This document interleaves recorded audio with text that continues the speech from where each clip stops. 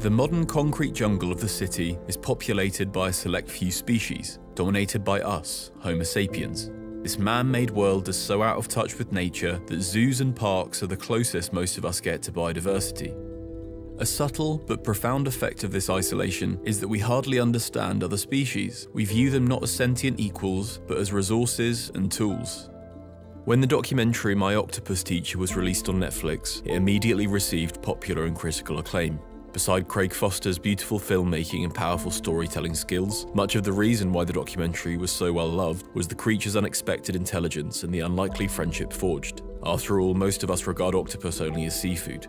Besides documentaries like this narrating personal and emotional experiences with non-human intelligence, there is substantial and growing research documenting the complex cognition of species ranging from cephalopods to insects and even slime molds. Being more aware of these scientific findings can crack our egotistical echo chamber and fundamentally change how we view our place in nature.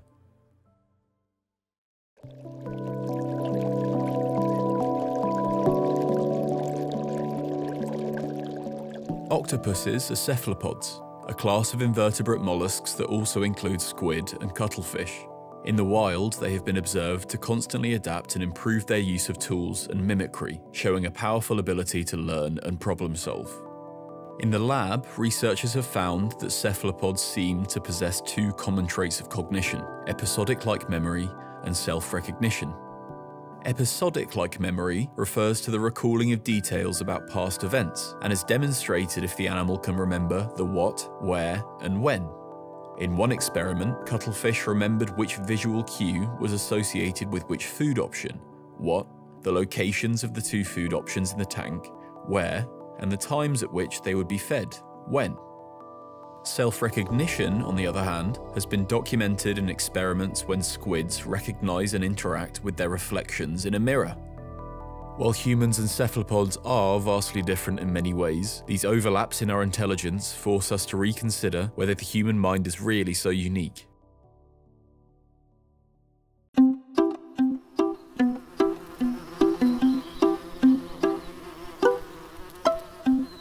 Bees are revered by environmentalists as key pollinators, loved by gastronomers for their honey, and have been immortalized in popular culture through their starring roles in films such as the Bee Movie.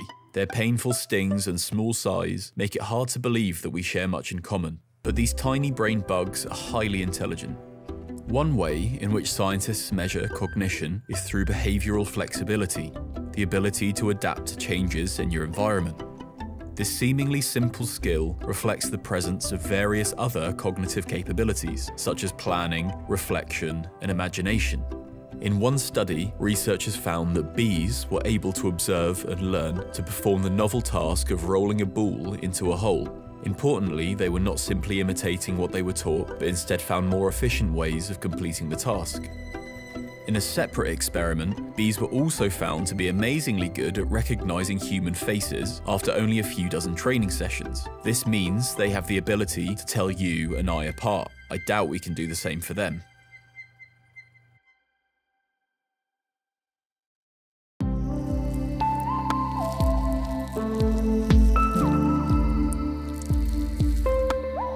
While cephalopods and bees are very different from us hominids, we still share substantial physiological and evolutionary similarities that situate us all within the animal kingdom. But what about living things outside of this? Can we find signs of intelligence in our very distant relatives? The answer, as it turns out, is yes. Slime molds sit on the periphery of what we would normally regard as living. They are found crawling on forest floors, and without a bit of background knowledge, could very easily be dismissed as a mere stain. A group of Japanese researchers have revealed slime mold's fascinating ability to maximize spatial efficiency and problem solve. When the team arranged pieces of oatmeal on agar, the slime mold grew towards these food sources via the most efficient pathways within days, forming a pattern reflecting the transportation networks in major cities designed by human engineers over decades. They are able to achieve this by secreting a substance marking the paths they have already taken, essentially leaving breadcrumbs that allow them to save time and explore new pathways. By using drastically different methods to accomplish a complex task like this, slime molds force us to fundamentally rethink what intelligence can look like. We are currently experiencing the 6th mass extinction, yet few people seem alarmed. As a society, our lives revolve around man-made constructs, like the economy, social media and status symbols, and we have become ignorant of our surroundings. This insulated bubble has inflated our egos, causing us to assume that we are innately superior. No other species builds skyscrapers, scroll on their phones, or keep track of the stock market. Surely we must be special. We're so pleased with ourselves that we even hesitate to call ourselves animals. Looking at the intelligent behaviours of other living things, you cannot help but be surprised by our similarities and fascinated by the ingenuity. Shedding light on non-human intelligence is the first step towards remembering that we are all interconnected. We function as a system, and its corrosion will affect us all.